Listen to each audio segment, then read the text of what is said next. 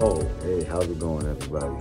It's Michael Boy. I'm here with Read, Remember, Repeat, and we just want to let you guys know, we could be doing something selfish, things for ourselves, right? But we started a charity, and this is very unselfish on our part, because what we want to do is give back to the kids, the youth, the orphanage, the homeless, the people that don't have those new ideas because they're stuck in a revolving door.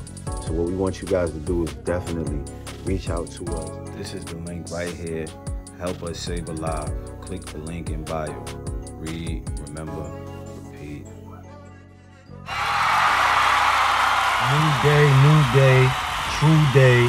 Yes, it's your host with the most, Michael Mugger Boy. You are far too kind. No need for the introduction, applause. Thank you. We are back with another episode, Outwitting the Devil, Napoleon Hill. This one is a gigantic, colossal read. I recommend it for all my people. Y'all know I want to jump right into the book, right? Because the Q&A is so interesting that when I go to sleep, I'll be like, damn, I got to read that shit again tomorrow. You know what I mean? Of course, I read on my own time, but at the same time, for the show, I love getting in tune with it with y'all. You know what I mean? I see you watching. I see you, my nigga. Shout out to my nigga. You know what I mean? Let's go, though. Shout out to my people. Still a little excellence on this, you know what I mean? So, question, right? Page 196. But the writing of uninvited letters is a harmless way of finding pleasure through self-expression, is it not? What damage does one do by the habit? Matter of fact, I'm gonna read a little bit from the top, where we left off yesterday.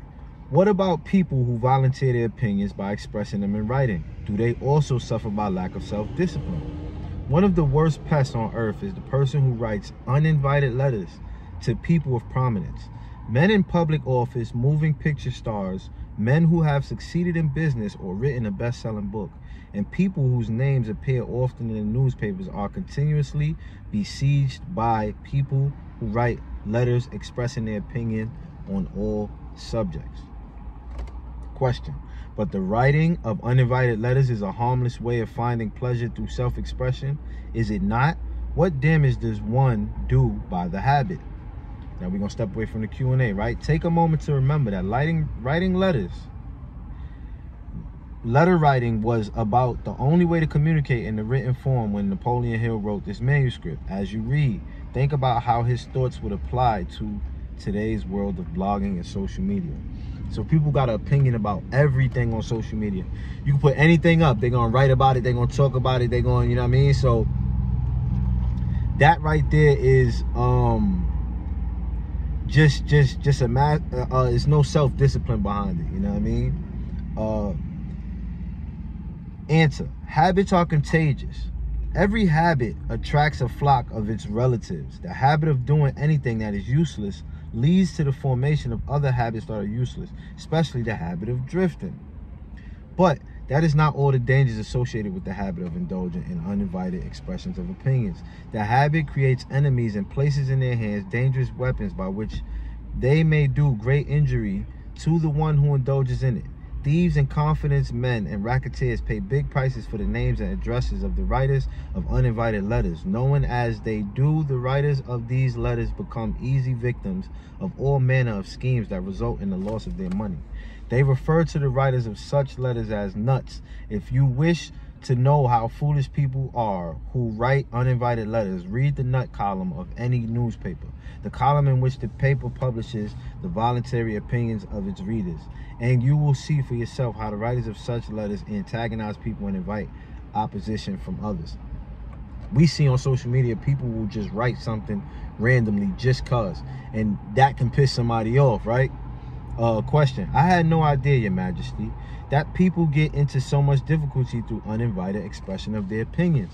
But now that you have brought up the subject, I do remember writing the editor of a prominent magazine an uninvited letter of criticism, which cost me a fine position on his staff at a fat salary.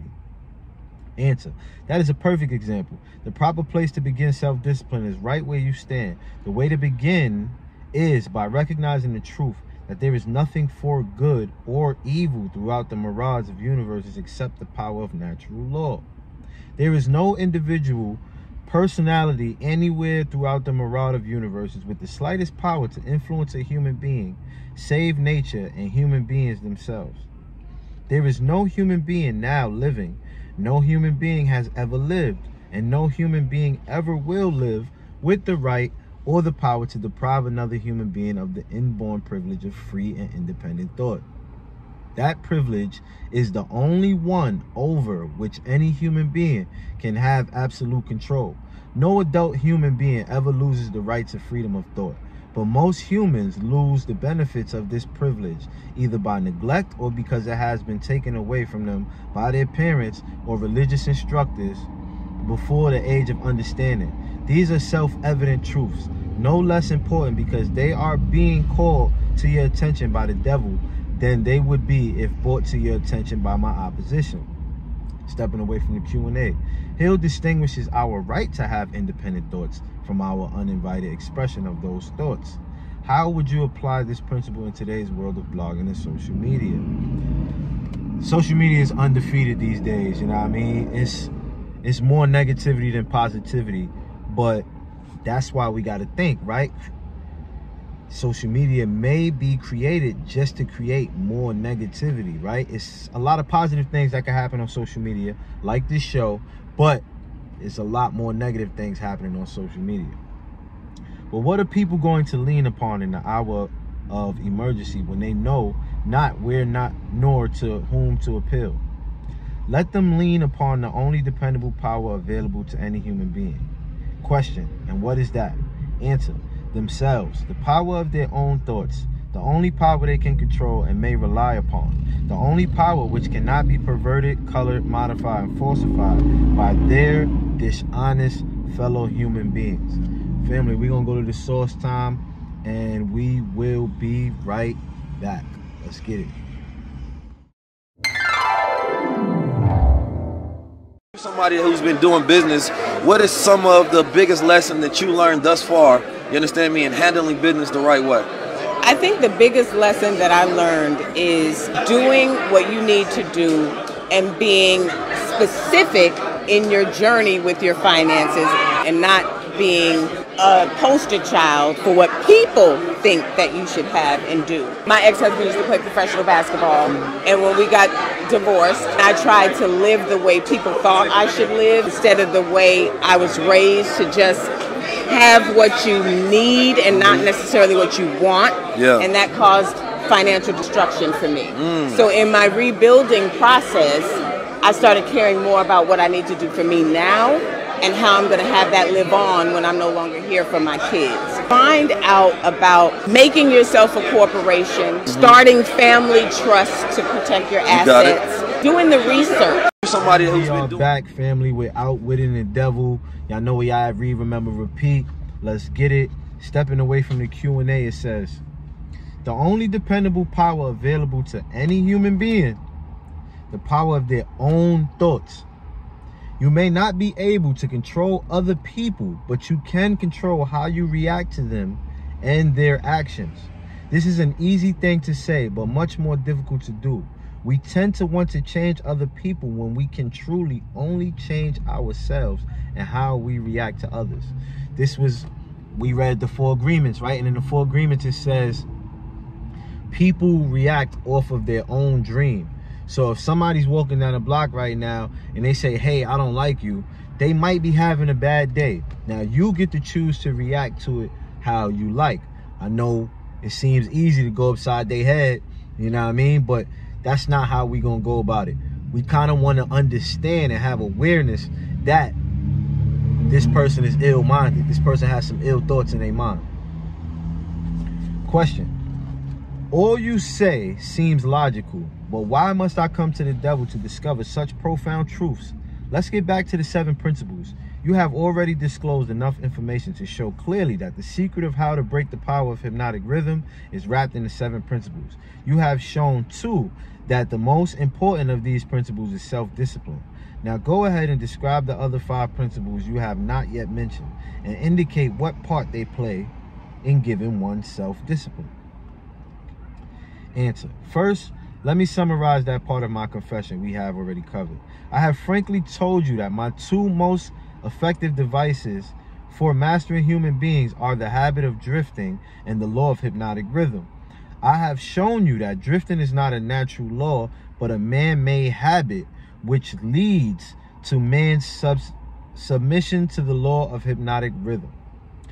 The 7 principles are the media by which man may break the hold of hypnotic rhythm and take possession again of his own mind. You see, therefore, the 7 principles are the 7 steps which lead victims of hypnotic rhythm out of the self-made prisons in which they are bound. The 7 principles are the master key that unlocks the door to the spiritual, mental, and economic self-determination. Is that true? Answer: yes. That's another way of stating the truth. Chapter 11, learning from adversity. Okay, so learning from adversity, right?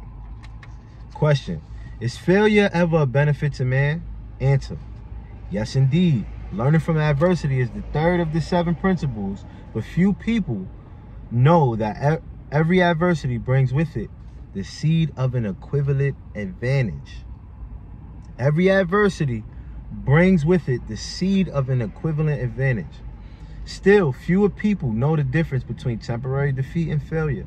If this knowledge were generally known, I would be deprived of one of my strongest weapons of control over human beings. But I understood you to say that failure is one of your greatest allies. I got the impression from your confession that failure causes people to lose ambition and quit trying, and then you take them over without opposition on their part.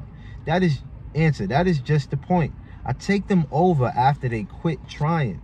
If they knew the difference between temporary defeat and failure, they would not quit when they meet with opposition from life. If they knew that every form of defeat and all failures bring with them the seed of unborn opportunity, they would keep on fighting and win. Success usually is but one short step beyond the point where one quits fighting. Question: is that all one might learn from adversity, defeat, and failure?